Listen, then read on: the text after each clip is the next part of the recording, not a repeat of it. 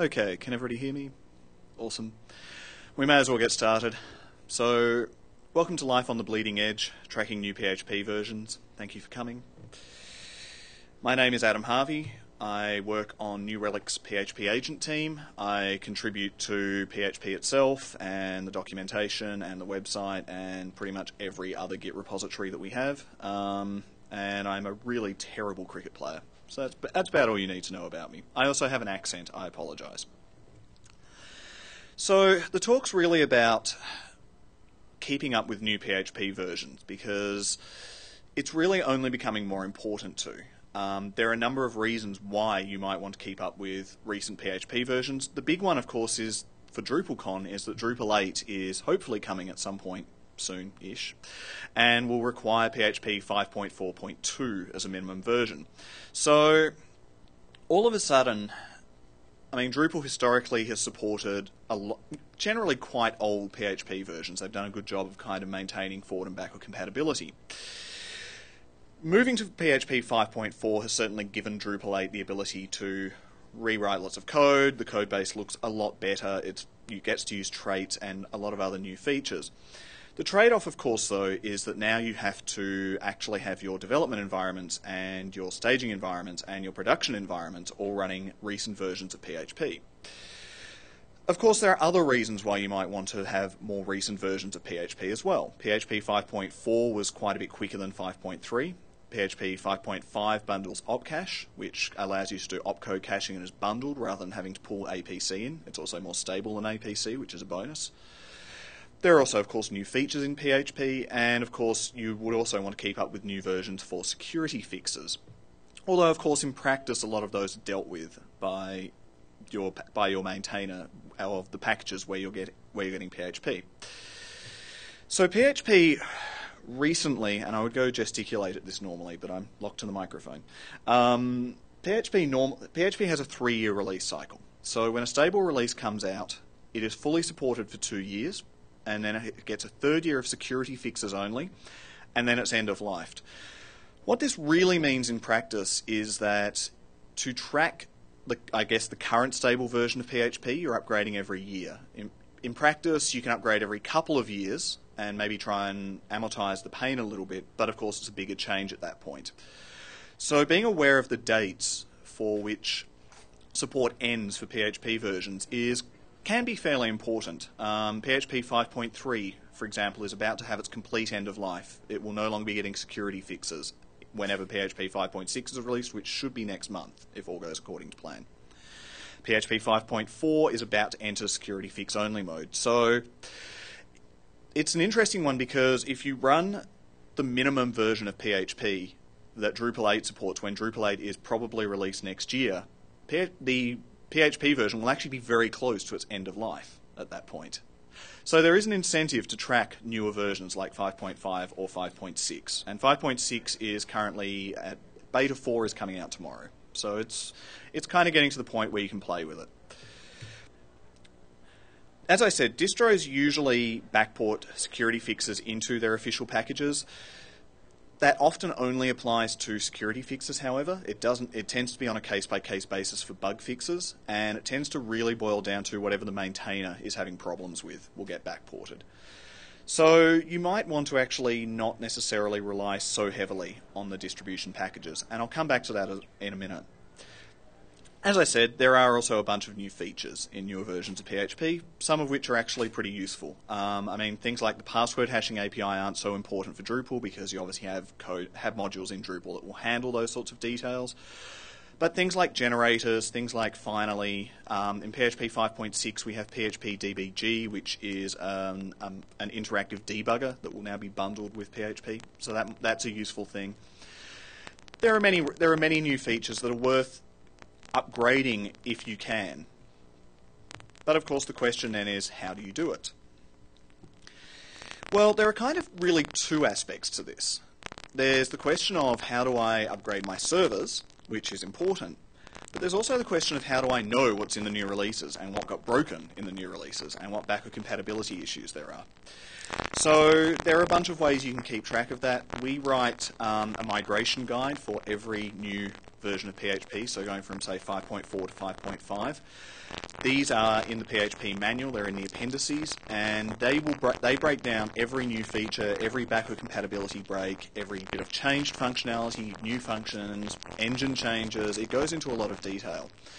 So looking at one of those and skimming at least the first 3 or 4 pages, which will be new features, deprecated features, and backward compatibility breaks, is a really key part when you're upgrading. There are also news posts, there are blogs, you can come to talks at conferences. I know there have been a couple of talks this week on kind of newer versions of PHP. There's also, of course, the server side of it. So I would say there are obviously a number of ways you can get PHP, but the 2 main ones realistically are going to be packages, which are what I think most people do and what most people should do. You can also build from source, of course, and then there are other ways. You have you have control panels. So if you're on managed hosting, you might have something horrible like cPanel or Virtual Min, which will give you a whole world of pain in and of itself, but will actually deal with one problem, which is keeping PHP up to date. So the package situation is a little bit mixed depending on what you're running.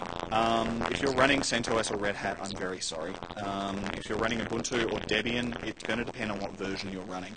The thing that struck me when I was putting this together, and I actually was doing this today to make sure I had up-to-date information, the thing that struck me was only half of these actually have new enough versions of PHP for Drupal 8. So, I mean, the theme of the week is Drupal 8 ready, as was said at the keynote yesterday. So, if you're looking to be Drupal 8 ready, Red Hat and Ubuntu 12.04 suddenly stop being very viable options, at least with the mainline packages. There are also unofficial packages available for the major Linux distributions. Both the Debian and Ubuntu and the CentOS and Red Hat ones that I've linked here, I will put the URL for the slides on Twitter and on the website after I'm done. These are actually maintained by the same people who maintain the distribution packages. So these are good ways to keep up to date with current versions because you know they'll be packaged the same way as what you were installing in the first place. On macOS, macOS itself actually ships with PHP 5.4, which is nice. I was trying to find out today if 10.10 ships with 5.5. I haven't heard yet, but who knows. There is also Mac. I mean, I think for probably macOS in practice, you're really only looking at development environments here. I don't really know anyone who deploys production code onto macOS servers. Does anybody? A lot of shaking heads. Okay, that's good to know. But, I mean, you've got MAP, which is probably a good option for development environments. If you have Homebrew set up, which is awesome, the Homebrew PHP repo includes every current PHP branch broken down with pretty much every pickle package. So, for example, this is every PHP 5.5 package available in Homebrew. If it's not there, it just doesn't compile. I'm not going to talk about Windows. I really genuinely don't know what the state of the art there is. I would assume that something like XAMPP is going to be the best way to get going, but I think in practice, unless you're deploying onto a Windows environment, probably Azure, then it's hopefully fairly irrelevant. I mean, you're probably better off at that point using something like Vagrant to have a development environment, and I'll talk more about that in a little bit. As I mentioned, another option is you can also build from source. This is not quite as terrifying as it sounds, but it's probably not the first thing you want to do with the command line. It's a fairly standard compilation process for most Unix programs. You basically run a configure script and you tell them what options you run make, and hopefully you get an executable out the other end. Configure dash help pretty much breaks down everything that you would give it. The problem is always getting the dependencies right. Now, Debian and Ubuntu is cheap because you can use apt-get to just give you every build dependency for its own PHP packages, and that will generally give you enough to build. But you may want to. That will also install a lot of stuff that you don't care about. So building from source is doable, but it's just a little bit trickier. I mean, I would say if you can stick with packages, stick with packages. It's a good way to learn. It's a good way to help QA PHP itself. But all you're interested in is just kind of keeping up with a current 5.4 version for your Drupal sites you work on. It's probably not worth the time. Nevertheless, is the rest of the PHP and NPM that basically supports 7 and 8 on PHP 5.5, Debian and Ubuntu. You can say it's really that hard. The trick is getting the libraries right. So knowing that you need X and knowing that you need JPEG and so on and so forth. Finally, you may of course need extensions such as Memcache, EPC, because you have users APC, you might want OVERHAUL. There are many reasons why you might want a extension, as I keep being told, Pickle extension. If PHP is packaged, you probably have the extension already available. Package, use that. If not, you have the command line tool, which if you highlight development environment, set up use package and have it configured. You can download the tarball and configure it yourself and make it, which works annoying. It's also worth noting when you're upgrading, particularly if you have built outside, if you've actually built packages. PHP only maintains binary ability on a single. So if you upgrade PHP from 5.4.5, you also have to rebuild your extension at that point. If you didn't install packages. If you install packages, OpenStack gets taken care of for you. So we know how to get a new PHP, but where are we going to need and how do those environments differ? So of course, all of us have these environments completely isolated, testing, production. We've never combined any of them. Ideally, you want consistency between these environments. You really want to as large a degree as possible, your developers working on a similar sort of environment, much as possible, the same environment as a production environment, but not actually a production environment, because that goes very badly. On existing sites you already have hosted, you're probably going to have to keep your battles. You hopefully be able to have staging server pretty much the same way, testing hosted on the same operating system. And you can use virtual machines to try and replicate production environments for development.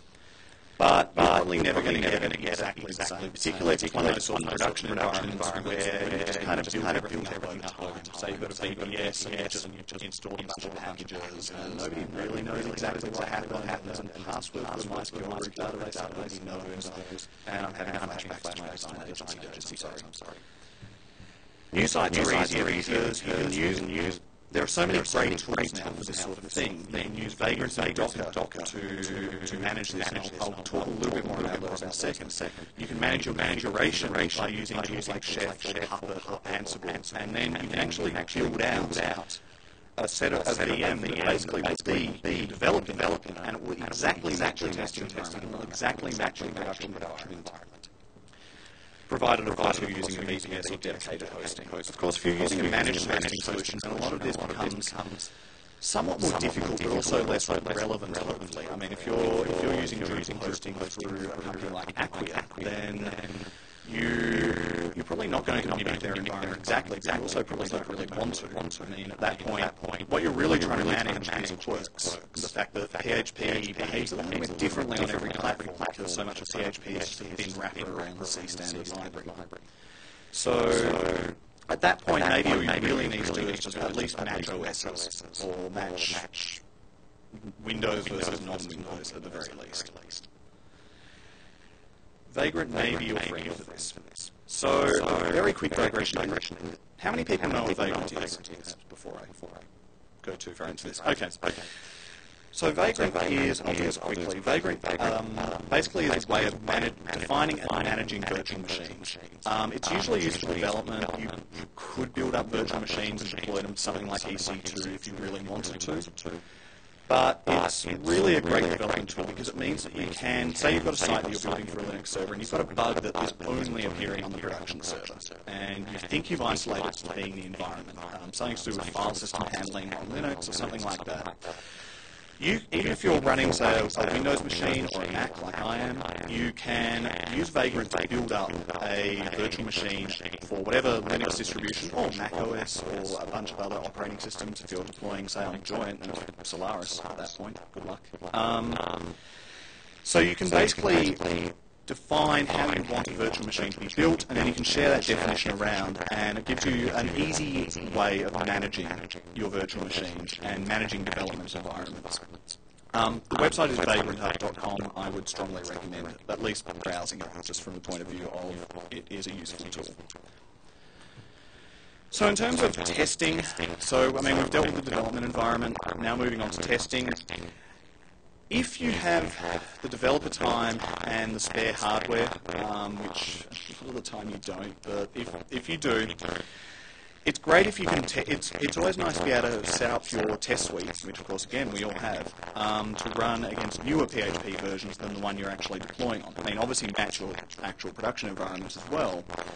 But it gives you an element of future-proofing. The last company I worked for before New Relic, we made set-top. We did entertainment systems, and we actually did software for set-top boxes, and it was all managed by actually it was a Symfony backend rather than the Drupal backend. Pretend I didn't say that, but it was a Symfony backend that we were running on PHP 5.4. Anyway, PHP 5.5 came out last year. It had lots of new hotness that we wanted to use. We were able to upgrade in basically an hour on our production environments because since about beta 2 of PHP 5.5, we'd had our continuous integration system actually doing tests on PHP 5.4, matching our production environment, but also PHP 5.5 for whatever the current version was. Now, I've got a little bit of self-interest in saying this as well, to declare my hand. I obviously work on PHP. We really need more bug reports from people on PHP 5.6 and in development versions. So it actually helps us as well, but it helps you because the time that you spend to start with making sure it runs on the new version and reporting any bugs where we broke your code and it was our fault, then means down the track that when it is time to upgrade, you're upgrading your server's distro, you need to upgrade because the version of PHP you're on is about to become end-of-life, whatever the reason may be, you can then actually upgrade very, very rapidly and seamlessly. So I strongly recommend that if you have the ability to do it. And not everybody's going to, and that's fine. But if you do have, particularly if you have dedicated QA people or if you have dedicated infrastructure people, this is a really good thing to do. There are a few ways you can get these multiple versions. You could, if you're building your own, you can give configure a prefix and it will install everything into that directory. So you could set up an opt hierarchy like that. You can have multiple VMs, and if you're using something like Jenkins, then you can just have multiple build slaves in your job configuration. You can use Docker containers. So Docker is an interesting thing. It's basically a way of building a container that contains a Linux server but which doesn't run in a virtual machine. It runs on a Linux host in using containers, which are basically somewhat similar to BSD jails or to Solaris zones in terms of you don't have the overhead of the virtualization. I mean, you can run this on a VPS and it's not a problem. But it still gives you a declarative way to have a consistent way of building out these containers and what you put in them and what PHP you put in them, for example. There are also hosting services now that are beginning to emerge for Docker containers. It's still a relatively new thing, but what that means is that you can actually specify a Docker container and then basically you've got the exact same environment from development all the way to production, all through those phases. The nice thing about Docker is, as it's very declarative, so you can actually set this up very easily. So if you want to set up a PHP 5.4 Docker, this is obviously just for the command line, but you can extend this out to whatever set of packages you need. It's literally a 3-line Docker file. You run a build command and you run a run command. And if that test.php is your top-level test suite, you've just run your tests on that version of PHP. And then if you want 5.5, in this case, all I've done is change which version of Debian we're pulling in, so it's a version that has 5.5, build, run. You just got test results on multiple versions of PHP for very, very little work. So moving into production, if you're on shared hosting, you probably can't control the version of PHP you have. It's probably old, and you probably really wish you were on a VPS already. So go to a VPS. I wouldn't... 10 years ago, shared hosting made sense. Hardware was more expensive. I don't really have a second point. Nowadays, it doesn't really make as much sense. VPS hosting is very cheap. If you don't have the in-house expertise to do VPS hosting or manage your own servers, there are many, many fully managed options. There's Acquia, there's Heroku, there's Google App Engine. There's so many ways to skin this particular cat. So there's kind of, I would say if you've got the in-house expertise, go for a VPS or a dedicated host or multiple dedicated hosts depending on your size. If you don't have the in-house expertise, there are plenty of companies who will very happily deal with this for you. My marketing department would like me to note that you should also install New Relic. So to summarise, new versions of PHP don't have to be scary, and you can get significant wins both immediately and down the track by tracking new versions of PHP and testing against new versions of PHP. There are so many new tools now, like Vagrant, like Docker. I mean, I've only just touched on these very briefly. This isn't a tutorial. But there are so many tools that allow you to have more environmental consistency and thereby hopefully reduce your bugs and reduce your testing overhead when you go from development into production for your awesome new Drupal 7 and 8 sites. That is all I have. I am happy to take questions, and thank you very much.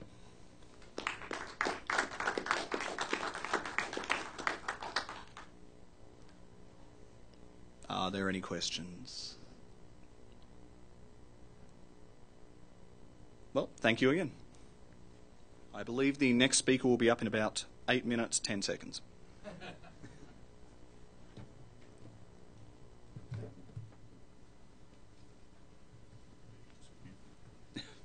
Oh, yeah.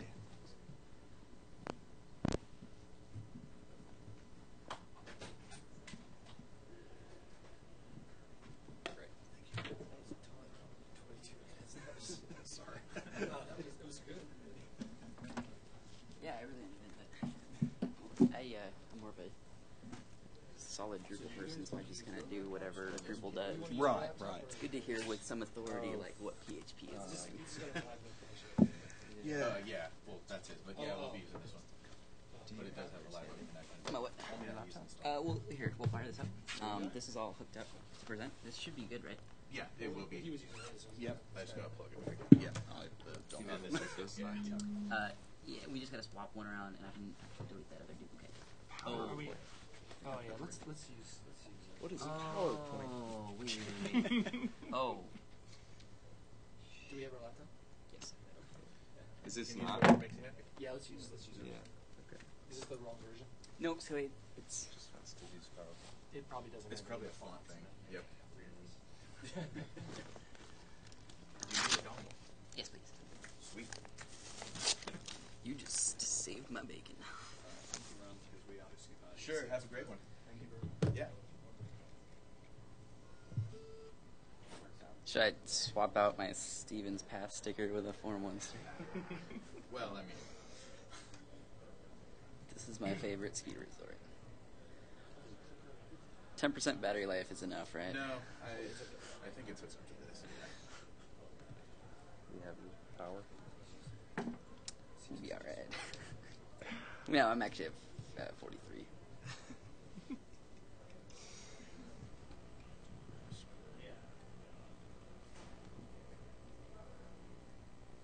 Look, everyone, it's my inbox.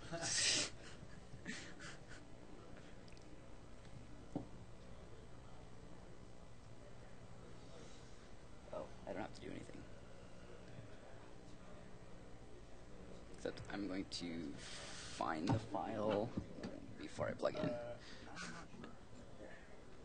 So far, it's worked for everybody. Because it's in my email. Oh, I was like, what? Yeah, it was just working. Yeah, no, don't worry about it. Just a little privacy control here. Yeah, you know. Just in case the tab didn't actually go through, and you're typing your password.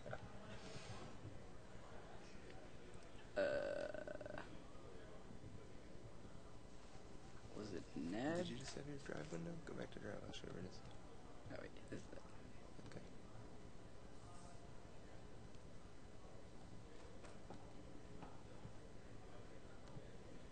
Those slides get switched. Yep. Oh no, so this is the live one, so they already are switched. Okay. But I can actually go and delete my dupe. Delete my dupe.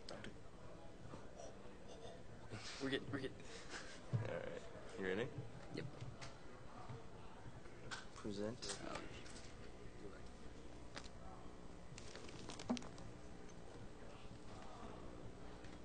Cool. So anything that comes through the projector is getting recorded, and we just need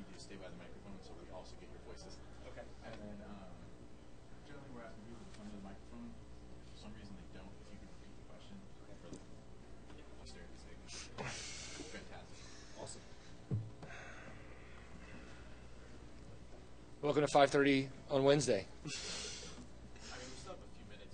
You can wait if you are comfortable doing so. Welcome to 5:26 on Wednesday. Yeah, let's do it. Do you want? Well, yeah, we- do you want to take the time? I don't know if folks are going to be flooding to this thing, so if we do have a lot of slides, do you want to just get Yeah, let's rolling? go for it. And if folks trickle in.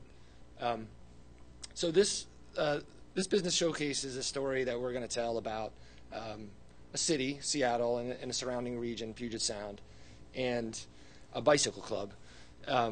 You typically would think a bicycle club is a little tiny organization. This happens to be one of the nation's biggest bicycle clubs. It's the Cascade Bicycle Club. And how they, over the past year or so, have revamped the way in which they're operating their business to use Drupal.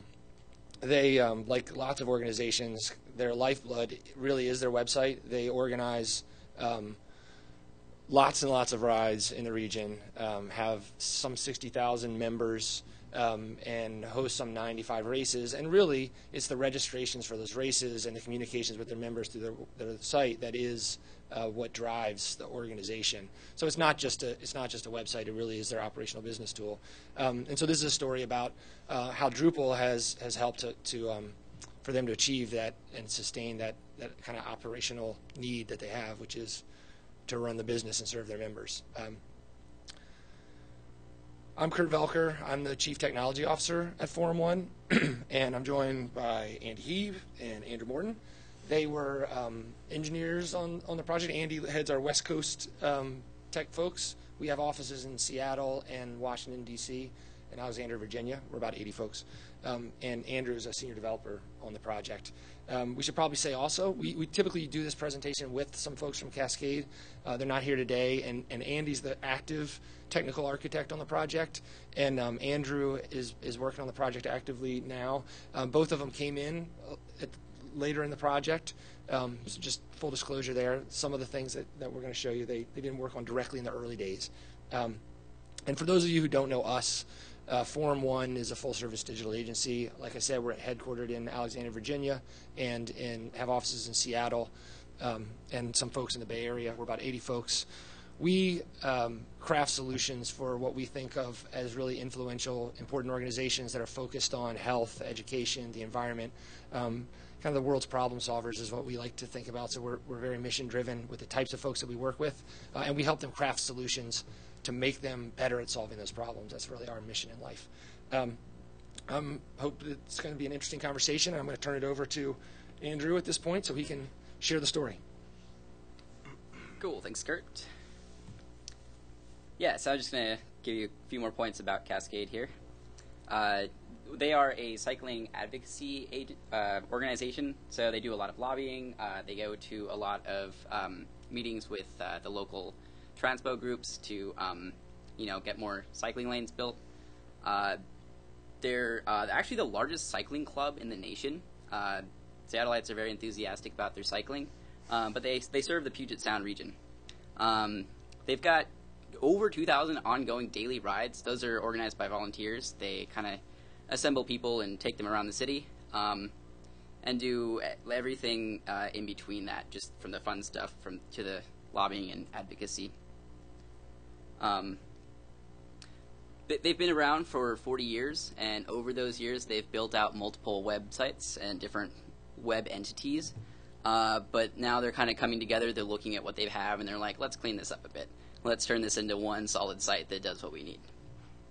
They have a long history in Seattle, bouncing around to different vendors or even working with multiple vendors at once, but our partnership with them began in 2013.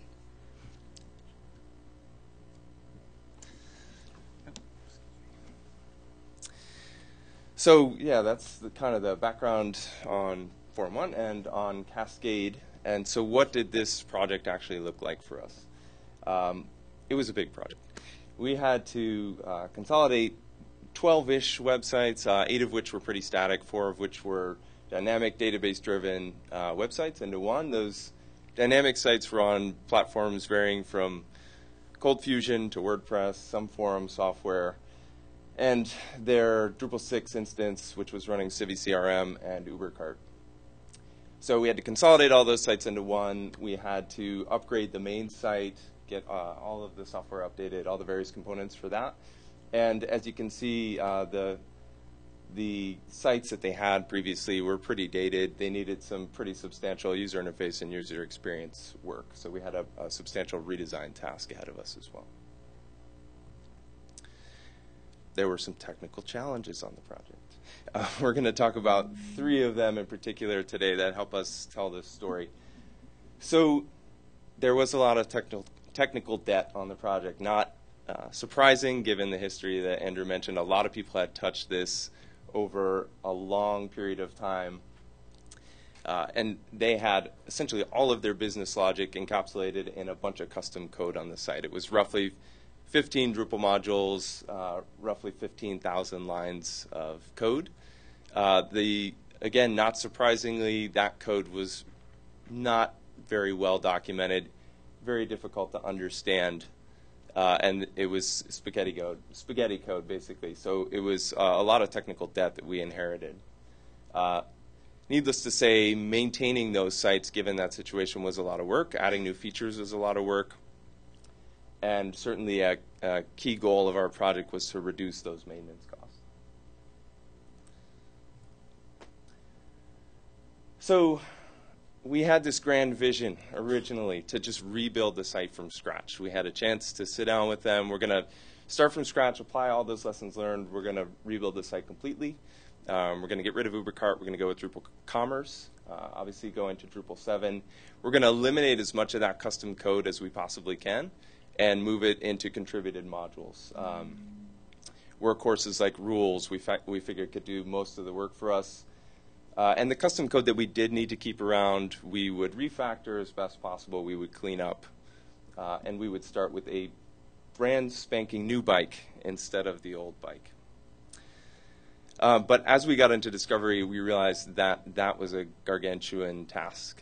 Just to understand all of that business logic and then try to rewrite it completely from scratch was going to be a huge task that was going to exceed the scope of our work. I mean, we felt that due to staff turnover on the project over the years, that not only was all the business logic captured in this custom code, but it was really the only record of this business logic. So to try to rewrite that from scratch was going to exceed the scope of the project.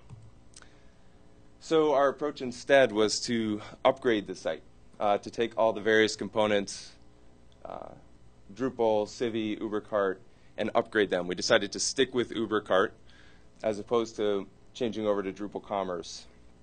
And that still give us the advantages of cleaning up the custom code as best we could, refactoring where it was possible, certainly documenting it better along the way. This was a big pivot for the project. But thankfully, at this point, we already had a great relationship with Cascade. We were really a trusted partner of theirs. We talked with them about it. They understood the situation, and they trusted our recommendation. Oops. So some lessons we learned from that challenge. Upgrading can be less risky than rebuilding the site in certain situations. And again, we were able to still reap a lot of benefits of touching that custom code, again, refactoring where possible, but certainly cleaning it up, better documenting, and providing ourselves a much better platform moving forward to iteratively develop on top of. The coder module was also a lifesaver for us as far as pointing out Drupal 6 to 7 API changes and syntax changes. We really relied on that for porting over the custom modules from 6 to 7. So the second technical challenge we want to talk about was trying to upgrade and redesign at the same time. I'm going to tell you a little bit more about what I mean by redesign in a minute. But it was a bit like juggling while trying to ride a bike. To stick with the bike analogies, not very easy to do. So again, after we came out of Discovery, we decided to upgrade all the major technical components of the site, Drupal, Civi, UberCart, port over the custom modules. And at the same time, we were trying to do a substantial redesign of the site. We were going to build it responsively. We were going to add a whole new suite of page layout options for their editorial staff. what else? Add a bunch of new features. There's one other thing I was forgetting in there. Oh, entirely new information architecture. Not unimportant. So we were redesigning the site and upgrading, and our plan was to do that at the same time. That's a lot of work. So here are some of the problems that we ran into with that approach. First of all, we found that a lot of the redesign decisions were dependent on the upgrade. So for example, if we had decided to move to DrupalCommerce from UberCart, we would have needed to redesign the whole order workflow for the end users, as well as retrain the Cascade staff on store management from an editorial perspective. We also found that the tech team's attention was split between trying to really wrap our heads around the upgrade and work hard on the upgrade, and at the same time talk to the Cascade staff, information architects, designers, about decisions related to the redesign. And like I said before, there was enough unknowns in that business logic and the custom code that it was really difficult for us to work with the team to estimate and prioritize redesign tasks that might come after the upgrade. So what we decided to do was pause the redesign completely and just focus 100% on the upgrade first. Called this our Uber sprint. And the technical team essentially locked themselves in a room for a couple of weeks, just pounded out the upgrade, didn't even think about the redesign. This let us get really the most critical part of the project behind us, and before we would move on, and the riskiest part of the project by far, before we would move on to the redesign steps. So in retrospect, we might have even pushed this a bit further and split the project into two and really pushed the upgrade all the way out to production before we turned our attention to the redesign. That would have let us it would have been a less risky approach for sure. As it was, to go through the full launch process was some 300 steps. Many of those were manual. It took over 8 hours. I think on launch day it was 14 hours. 14. It was a big process. So, and for that reason, we could only test it twice from start to finish before launch. So that's pretty risky. So if we had split that into two steps, it would have been less risky. It would have been definitely easier on the project team. Arguably, it could have taken a little bit more time calendar-wise. It could have been slightly more work as well, because we would have had to, for example, port the theme over. But on the whole, we felt like that would have been a smarter approach. And then lastly, technical challenge I want to talk about was staging content. That's a great picture.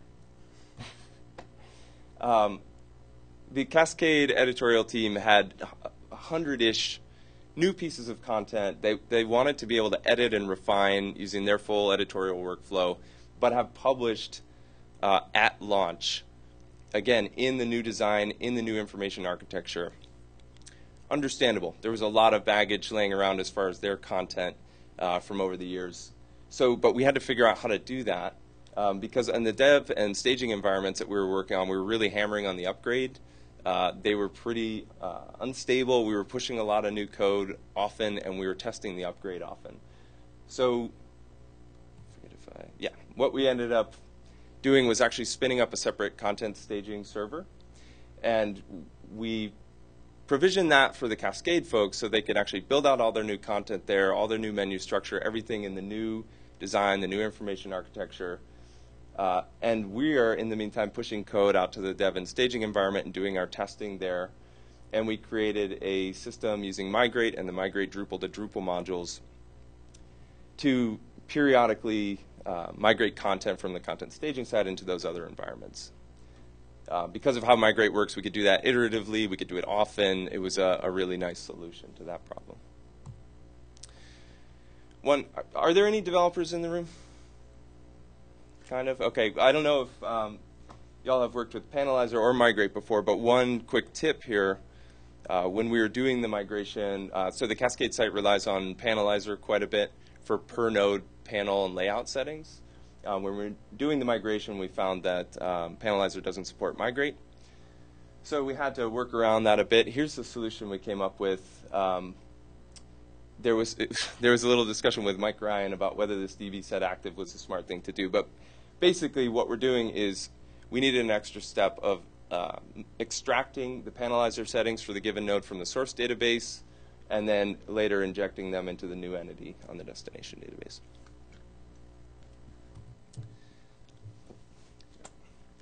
Cool. So we just went over a couple of the technical challenges, but I want to call out some of the big wins we had.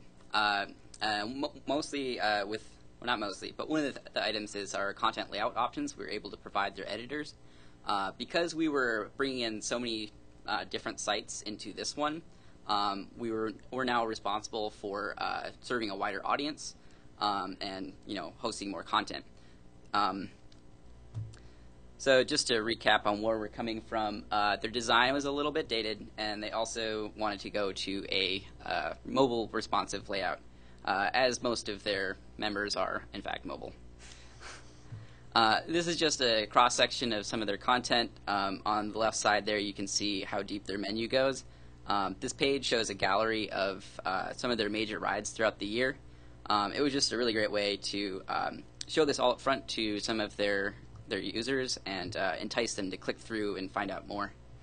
And here's an example of clicking through to one of those major rides. You can see here in red on the left side how many additional pages deeper in the hierarchy we have, providing just tons of information about this one particular ride.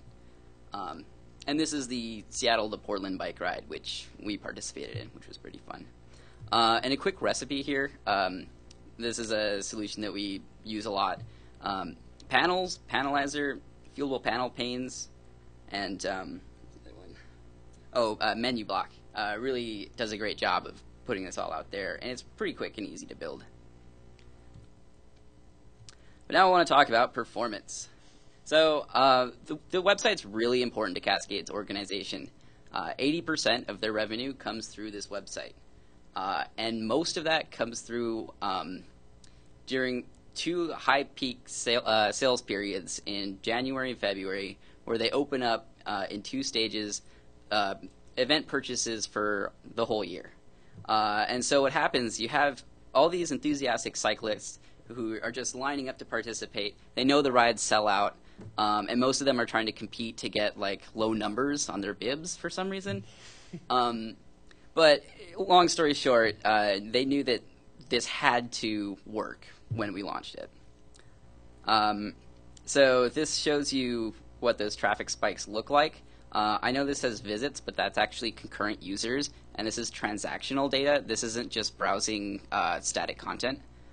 So yeah, the orders of magnitude difference. We started off tackling this problem by ramping up to the largest single instance on AWS. It's a C3 8XL. It's massive. It's got 30 cores, 60 gigs of RAM, and runs on solid-state drives. It was really kind of fun just to log into that thing. But we went even further. We did some testing. We used a tool called Load Impact that allowed us to script a scenario through the site. So I basically clicked through to the purchase workflow, and then it uses that scenario to script multiple concurrent runs through that. And we were able to ramp that up and kind of find out where different parts of the server topple over and tune those until we've got it optimized to the best we can. So some lessons we learned along the way there. Start early. You'll need time to make improvements. We launched the site in November, and their high peak traffic period was in January. So we had about 2 months that gave us enough time to get through all this testing and optimize. Not that we spent a full 2 months. There was a lot of debate over what they wanted to do here. When you do upgrades, don't just assume that's going to give you a performance boost. As we found out with our additional theming layer and additional features in the CVCRM platform and the UberCart platform. I think Drupal may have gotten faster. We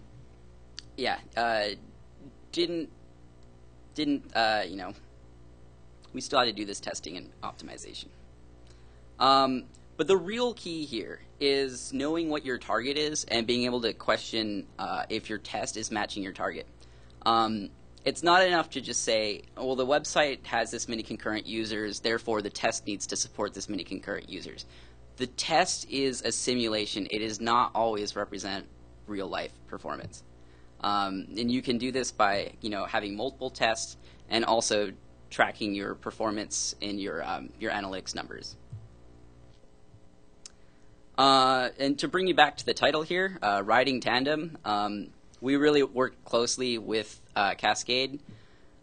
There was a number of staff turnovers on their side, which really led to some challenges, but because we worked so closely with them and we kind of carried on the documentation of what we were building for them, we were able to help them out with their staff transitions, kind of bring some of their people up to speed, especially their communications people. And just to point out, their executive director was transitioned during this build. So you can imagine a new ED coming in during a project and just being like, what's going on here? But she was very good about letting us do our thing, which is just amazing. Pro tip here, do some co-location with them. We biked over to their office about twice a week and just kind of sat alongside them. It really made it a lot easier as we're going through this 6 to 7 upgrade code. Basically what happens is you start off, nothing works. And so as you're looking at the code and trying to make it work, you're like, okay, what is this supposed to do? And so having them right there to tell us what they wanted to do with it really helped get through that a lot faster.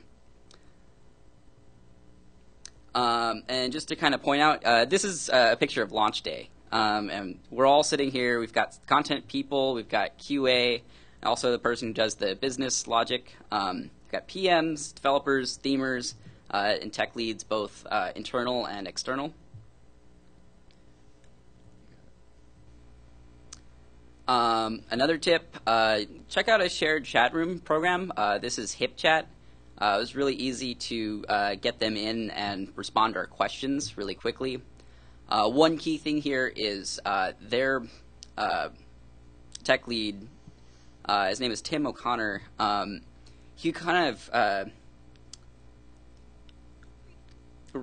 wrangled a lot of their requests on their side so that we weren't getting just shotgunned with requests. We were able to decisively go through what they wanted and make sure we were doing it at a rate that we could achieve.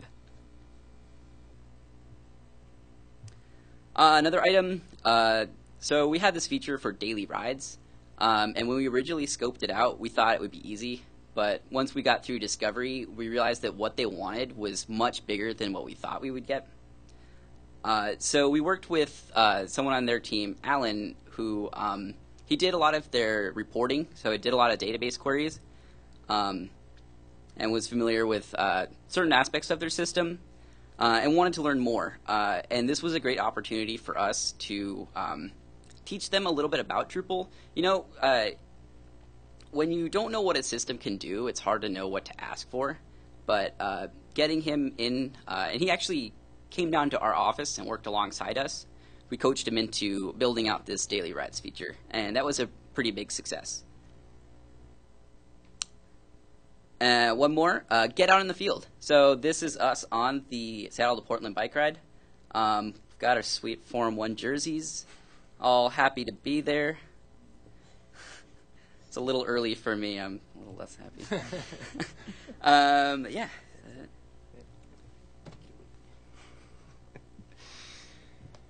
So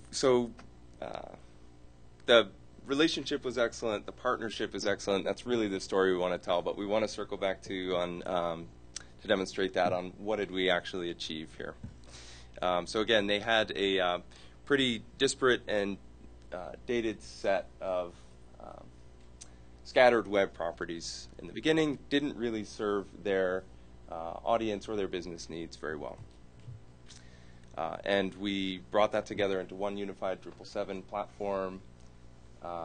They have a platform to sanely continue development forward now as well. It's all redesigned. It supports their full editorial workflow and redesigned in a responsive way as well.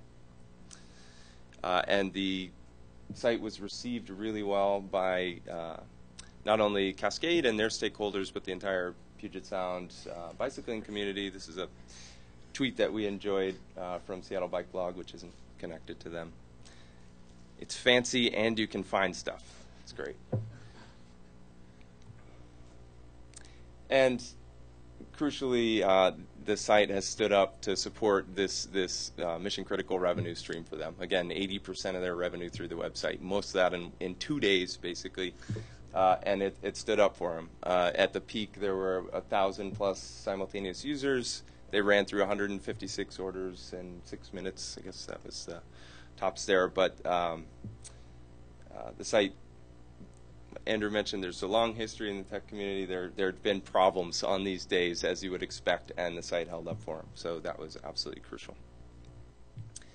And ultimately, the site's just given them, this platform's given them a better way to engage with the audience groups that they want to educate, support, and advocate for.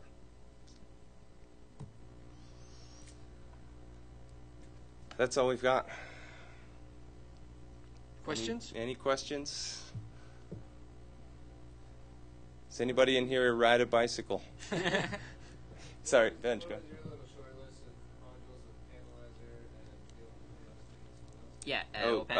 Hold on. We were going to repeat the question politely. Question was about the list of modules used for the page layout options that we were discussing.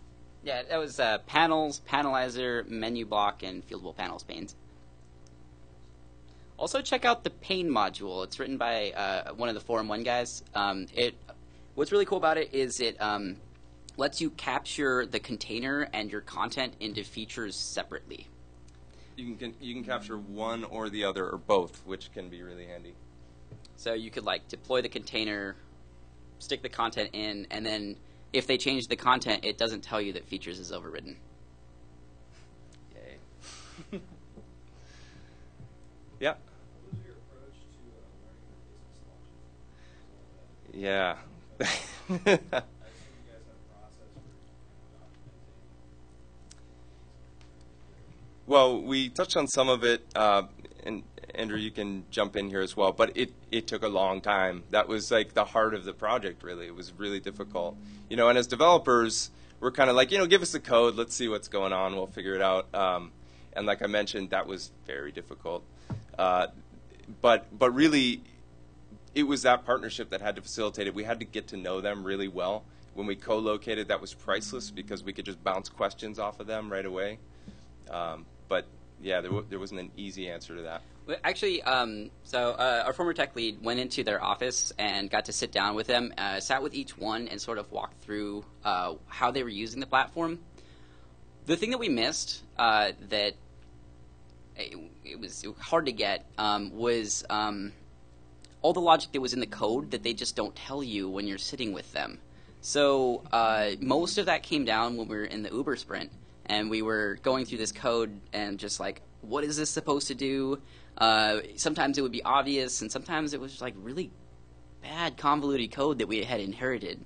And so we really needed to like be able to ping them really quickly and find out like, what do you want here? And of course document along the way. Anything else? Can I steal your technical debt slide? Sure. It's a good slide, right? Yeah, I'll send it to you, Bench. It's in there. All right, thank you, everybody.